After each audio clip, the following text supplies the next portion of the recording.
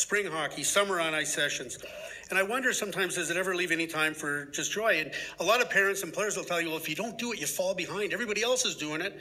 And so if they're doing it, then we got to kind of do it. And I'm not sure I necessarily believe that. There is obviously a point in time at 14, 15, 16, if you're an elite level player, where you do have to declare your focus. But our kids grew up playing lacrosse in the summer and hockey in the winter. And I think it's great athletically to do more than run out there and just be on the ice constantly in spring hockey or on summer ice sessions.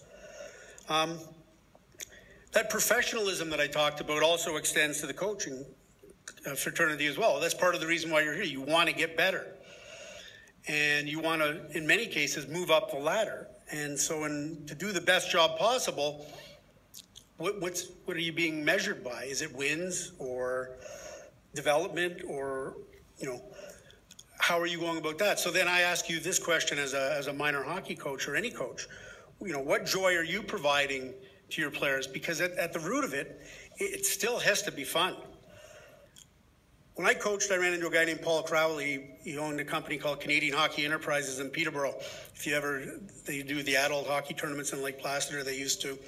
And Paul used to coach minor hockey in Peterborough. He coached in the OHL too. I think if Steve Spott or Pete DeBoer were here, they might tell you a story about how they punched him out once in a junior game in Plymouth, but that's another story. But he told me, I asked him, do you have any really good ideas as a coach to coach these kids? And he says, yeah. He goes, start every practice you have with a little mini game. What do you mean? He says, make sure the kids have some fun at the beginning of practice. Take 5 minutes at the beginning of every practice. You got 15 skaters. Make it 4-on-4 at one end of the ice. Make it 4-on-3 at the other end. Drop in an assistant coach and make it 4-on-4 to round it out. And basically play the half-court game and encourage the kids to play hard, to play fast, and be as creative and have as much fun as they possibly can for 5 minutes. And so we did it. And it was the best thing I ever did. And what it made me realize was that there's no better warm-up. These kids would get in an absolute lather, physically, emotionally, mentally. After 4 or 5 minutes of playing this game, they were so totally engaged in what you were going to do that they were just thrilled to be at practice, and they were ready to work hard and go the next 60 or 90 minutes, whatever the case may be. And I think we always have to keep finding ways to try and make things, to package this thing more, where there's a little more fun.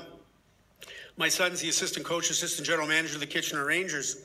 And even under Steve Spott before, but Mike Van Ryn last year, they started, certainly on game day skates and some other practices, they would play music during practice.